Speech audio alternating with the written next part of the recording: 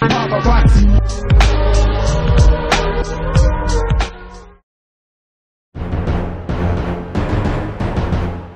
All right, do you see ego grow with belts? As you climbed in rank, do you find it's harder to leave your ego at the door? Or do you see this with students where they have trouble tapping to lower belts? Oh man, I really don't see this as a belt thing. I see this more as a personal thing, you know. I think it depends on the person.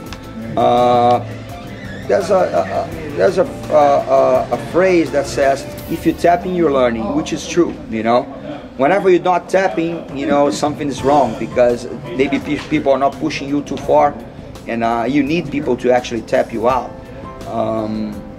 When you progress on the belts, of course, it gets a little harder for you to tap, but doesn't mean that you won't tap. You know, if you train, you tap. Simple as that. If you train hard, you're going to be tapped.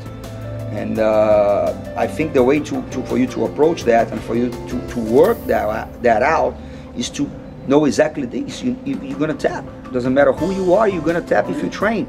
So face that as a positive thing. You have to try and have to risk yourself on the school while training on the gym or the school. You have to try something. And if you're tapping, it's going to be actually a good sign. You don't want to. You want to be let's put it this way. You want to be tapped on your school or gym. You don't want to be tapped in competition. That's right.